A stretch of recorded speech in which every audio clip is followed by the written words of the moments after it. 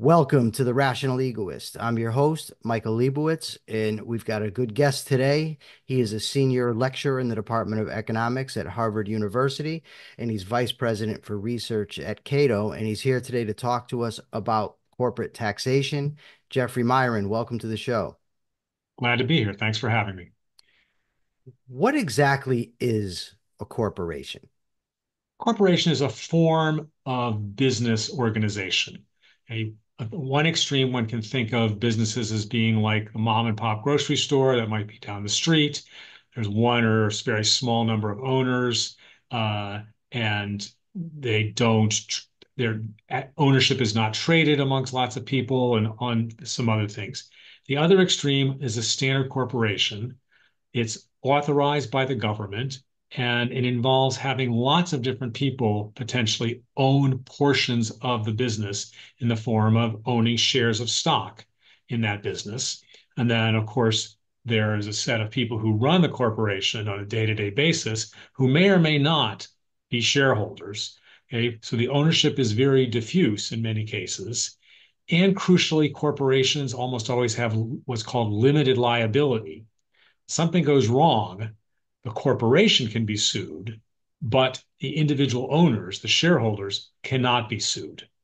And that might mean that corporations take more risks in the kinds of activities they engage in than they would if you had a business that was owned and operated by an individual whose own wealth might be at risk if something went wrong.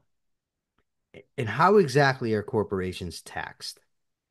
So the simplest way to think about it is a corporation has some revenues from selling its product, and then it has some cost of producing that product.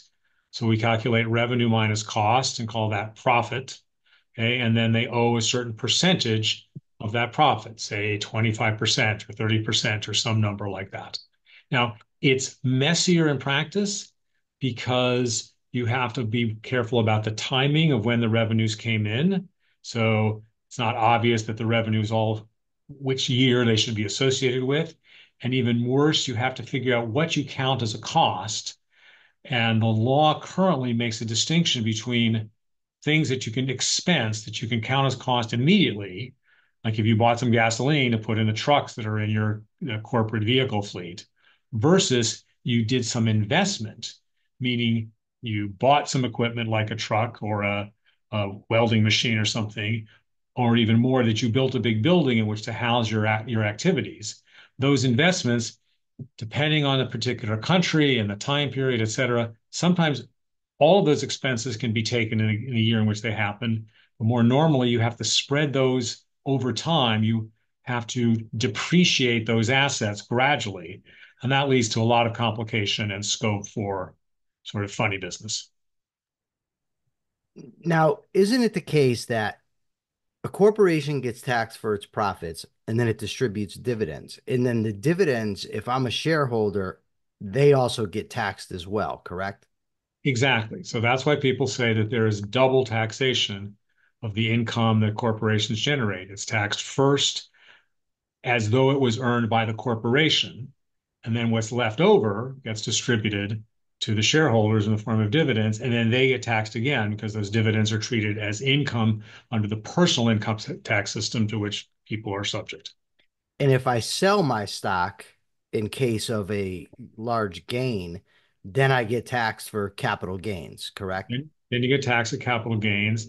And that's even a slightly messier because the current tax code distinguishes short-term gains from long-term gains. If you sell within a year, okay, you pay a relatively high rate on those capital gains. If you hold for more than a year, you get a relatively low rate on the capital gains.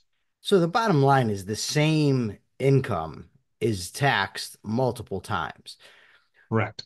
So if I've got a stock in Jeffrey Miron Corp., the profits are being taxed at the corporate level. Then I get my dividends, and they're already reduced because of the taxation at the corporate level. Then I get taxed on the dividends, and then if I sell them, I get taxed for that. But people will say things like, if I say I get a 10% capital gains tax, I don't know exactly what it is now. But when I sell that, my dividend, and they say, look, Leibowitz is paying less than a janitor would pay. But in reality, I've already paid on multiple levels for Correct. It that would certainly tax, not right? be valid to just compare the capital gains tax rate to the ordinary income tax rate because the capital gains, the income from the corporation has already been taxed once before it gets to the shareholders. So how have corporate tax rates, well, I guess first, what is the origin of the corporate tax rate and how has it fluctuated throughout US history? So taxation of income, whether personal income or corporate income, did not exist in the US. A couple of temporary exceptions that got ruled unconstitutional, but mainly did not exist in the US until the beginning, early part of the 19th century.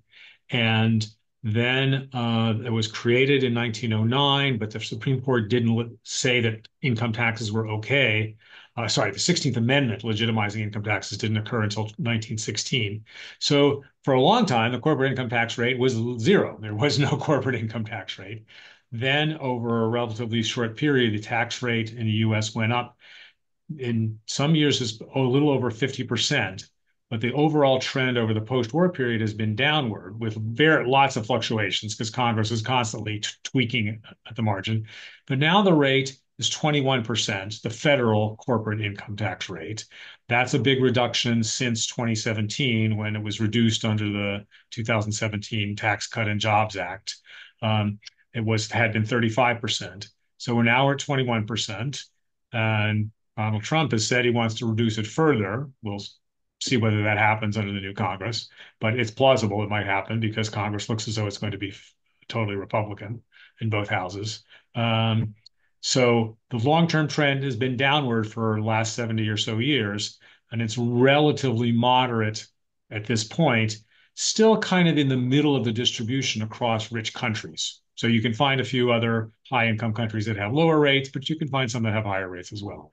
Of course, in the US, you would be subject to both federal and state corporate income tax rates in many states.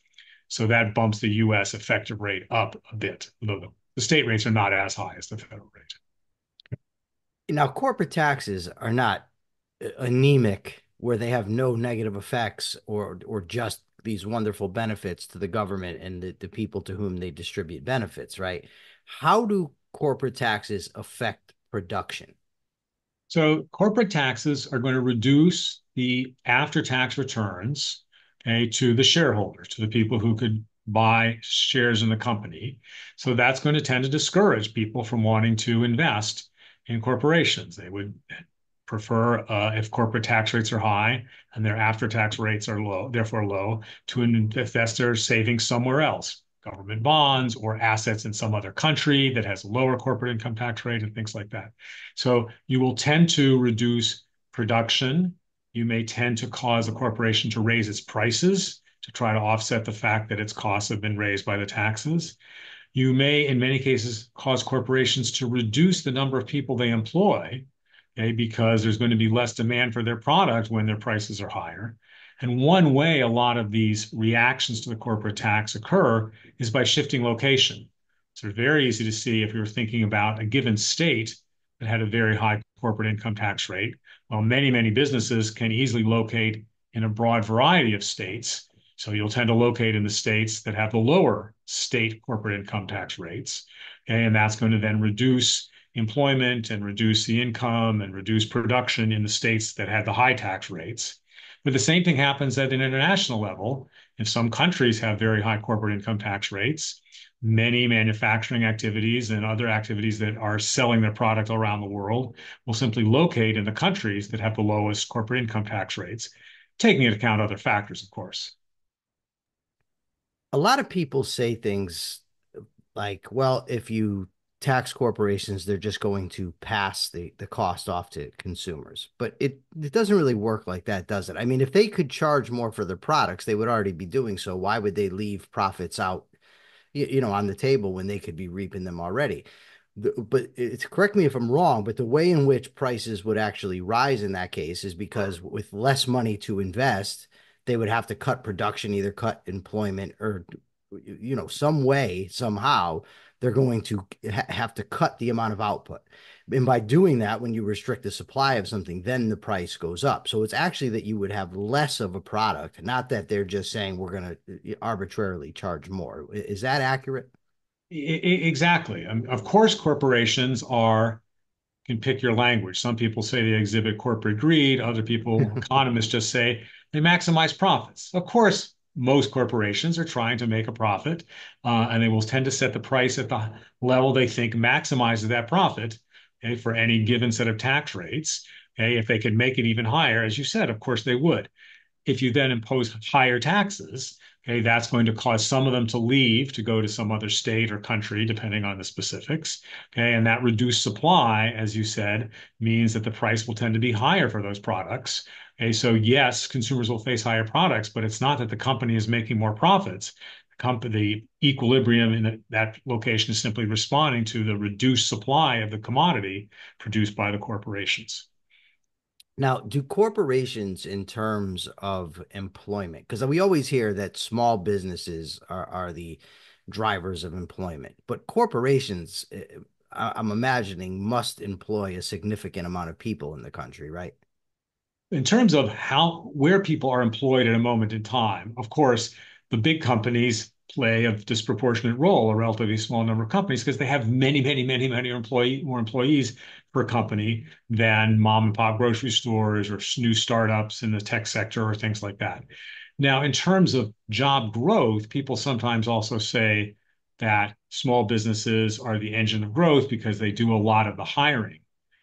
I think the right description is when a small startup turns out to be successful, then it in fact may exhibit very dramatic growth in the number of people it employs. Think about Apple Computer. 50 years ago, it had 0 employees. It didn't exist. Now it has a zillion employees. Similarly for Amazon or Microsoft or millions of other examples. But of course, zillions of small businesses don't succeed. Okay, they go out of business. So they do a lot of hiring aggregated over all the number of small business, but they do a lot of laying off or firing or letting people go because they cease to exist. Almost everybody probably knows places in their town or their city where there has been huge turnover of restaurants. Okay, given and that's the standard example. New restaurants come in, they hire some people, they're often not successful, and so they have to fire people and lay people off. So it's just kind of irrelevant to ask who is creating the jobs. Okay, the jobs will happen when there is demand for a product. Then some companies, large and small, will come in to supply the product and hire people to help produce it. So it seems logical to me that when you're taxing corporations, they have less money to pay employees, you're going to have less employment. What does the empirical evidence actually indicate? I mean, when corporate tax rates go up, does it generally lead to a decrease in employment in the way that, say, an increase in the minimum wage does? There's a lot of evidence confirming what you just said. Now, people in particular want to ask, what is the incidence on the distribution of income by taxing corporations? I think the main argument people make doesn't really deny any of the negative things that we've been talking about, but people want to say a corporate income tax is good because it soaks the rich, okay, or it tends to fall disproportionately on high income people who own all the stocks. And that's mislead, it's exaggerated for two main reasons. First, lots of people who are not rich own stocks through their pension plans, their 401ks, and things like that. Okay. So is stock ownership positively correlated with income? Absolutely. But it's not just very rich people. There's lots of middle income and moderate income people who own stocks because of their retirement savings. But then second, as you just hinted, if you tax corporations, some of that impact will be on the owners of the corporation, who may be disproportionately higher income, but some will be on the consumers of the product through the higher prices. Depending on what the product is, the consumers of the product might be very moderate or low income people, okay, because some have the way that the pattern works out for some products. Okay, and the employees will have a range of incomes, of course, depending where they are in the corporation. But take the extreme case where a company closes down in a given location with a high corporate income tax rate and moves its business overseas or to a different state or whatever, then of course you're cause a bunch of employees of a range of incomes to have no job rather than, and so you're going to have a negative impact on the distribution of income. So the evidence is that there's all of these effects. Saying exactly which one is bigger will depend on the details and the specific examples, but there's no clear case that we're improving the distribution of income by taxing corporations. Now, you wrote that there should be no corporate tax at all. What's the argument for that? My argument is the following. First, we would avoid the double taxation of corporate income. We would still be taxing the capital gains of people who sell stock at a profit, if there were no corporate income tax. And we would still be taxing the dividends that would be paid out by corporations. Okay. But we would be taxing it as part of the personal income tax system. Okay. But first, it would just be simpler world if we didn't have this second tax system. Second, having a corporate income tax, me, unless you did it in just the right way, is going to be complicated. It's going to have all sorts of rules about when you can depreciate this kind of asset, how long you have to take to depreciate other kinds of assets. And that means there's a lot of scope for a corporation to legally play games with its books in order to try to owe less tax. Okay? But that means it's going to be harder for investors to figure out, is this a sensible company doing good things and making a lot of revenue relative to cost? Or are the books it's showing me messy in all sorts of ways so because it's trying to minimize its tax burden? There's no corporate income tax. That goes completely away. Investors can evaluate the profitability, the economic, pros and cons of corporations much more easily. Finally, and this is actually sort of one of my, I think, one of the most important reasons, if you have a corporate income tax, it's almost inevitable that the political outcome will be that you define some activities as being allowed to organize as corporations, but being nonprofits and therefore owing no tax. Under the current US tax code, that's things like charities, religious organizations, educational things, research activity, lots of miscellaneous others. Okay? But then the government has to define what's a religion and what's not. It has to define what's an educational institution and what's not. And that puts the government in the position of having a huge form of political or thought control that is really just unnecessary in what I will call libertarian land with zero corporate income tax rate. We never have to use the words for profit or not for profit. Every entity does what it wants to do. It generates some revenue, it generates some cost. The people who want to participate are free to do so in any direction. But we don't have the government defining who is a good thing that we allow to be a nonprofit and who is like an evil corporation that we call a for-profit company and try to tax. And so that would all go away if we simply agreed not to have any corporate taxation at all. I'm 100% on board.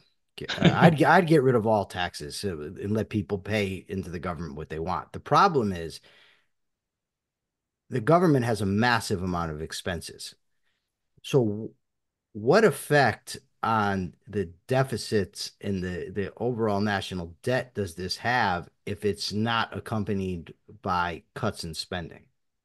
For sure, if you reduce the corporate income tax or eliminate the corporate income tax, we have less revenue coming in, and in a short to medium term, and that's going to increase the deficit. Now, it may be that we get some additional economic activity, okay, as corporations from other countries decided to locate in the United States because of the lower corporate income tax rate. So there might be the total loss in revenue might not be quite as big as it appears at first glance, but still, let's assume that revenue goes down.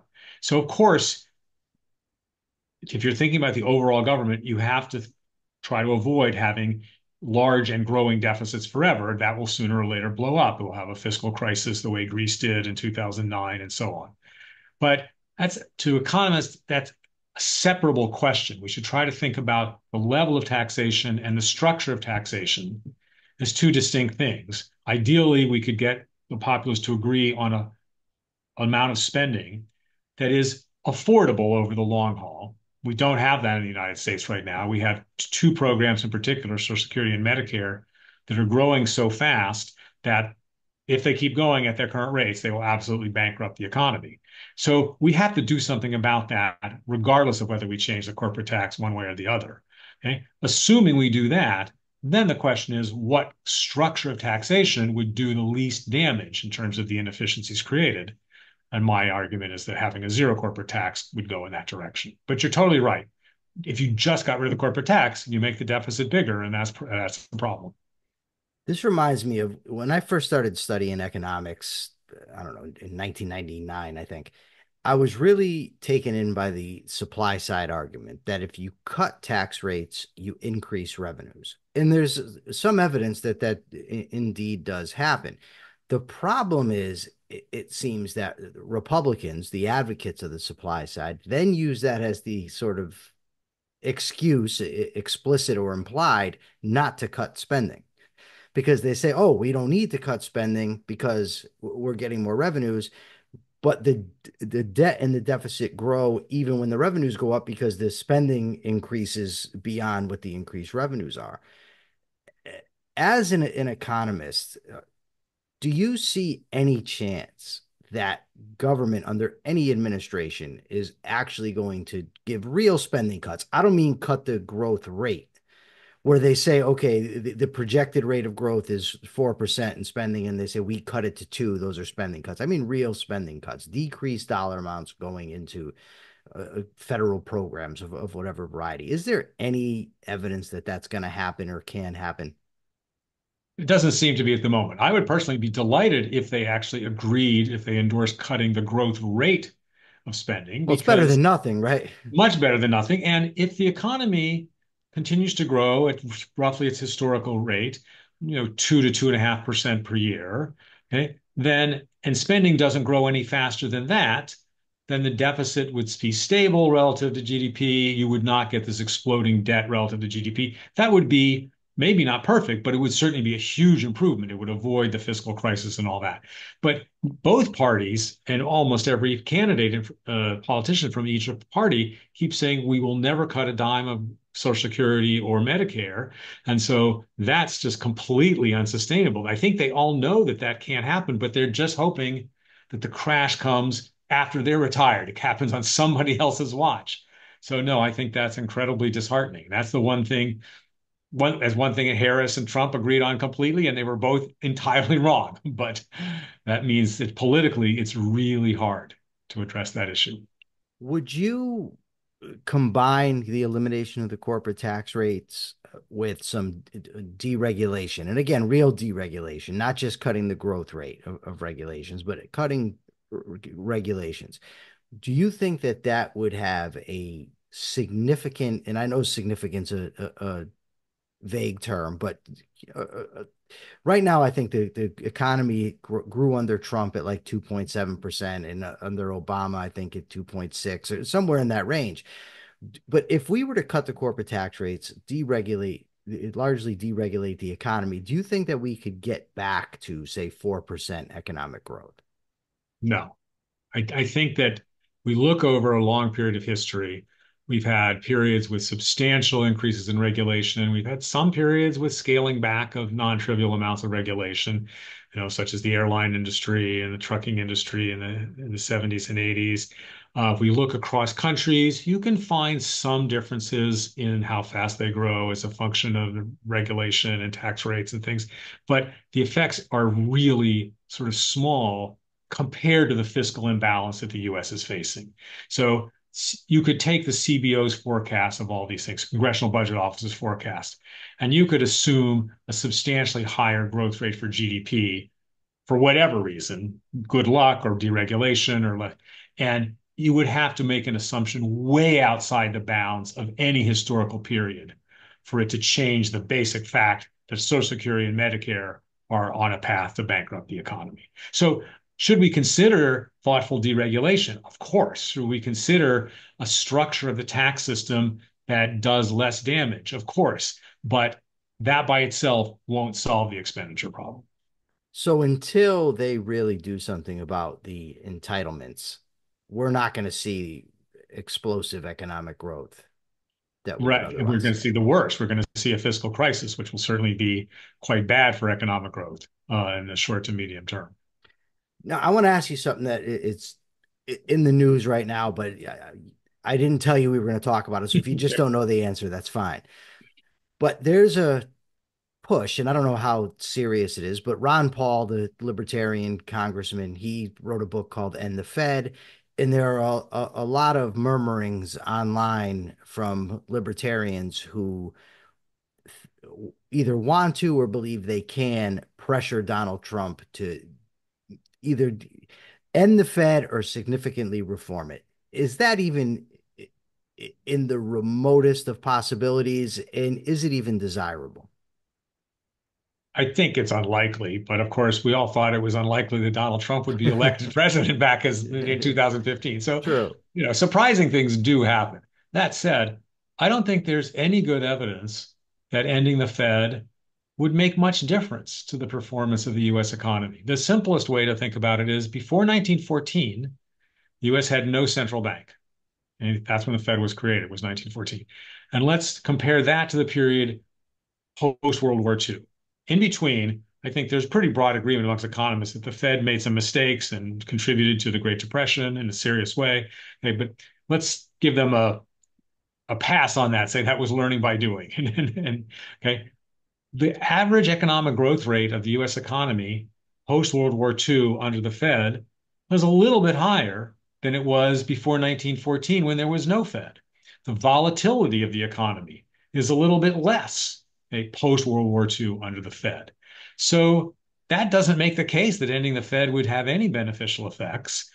Um, and I don't think there's clear, convincing arguments as to why the Fed is the major source of instability. There are times when the Fed may have contributed to some instability. Certainly, the big run-up inflation in 21, 22 was probably partly due to the very expansive monetary policy the Fed ran. Okay, and they may well have overdone it, okay, relative to sort of thoughtful criteria in terms of responding to the recession from COVID, but it still doesn't overall seem to have had a major effect on the path of GDP. So I think that's a pipe dream. I don't think there's any good reason to think that that would be a significant difference. Would it be the end of the world? No. I mean, in contrast to many economists, I think you can have an economy without a central bank that would function pretty well too. But if anything, the record is consistent with the Fed making things a little bit better. Now, the Austrian economist and the objectivist in me would love to see a return to the, well, actually, not even a return to the gold standard, an establishment of a real gold standard where that is the determinant of the amount of money in the economy.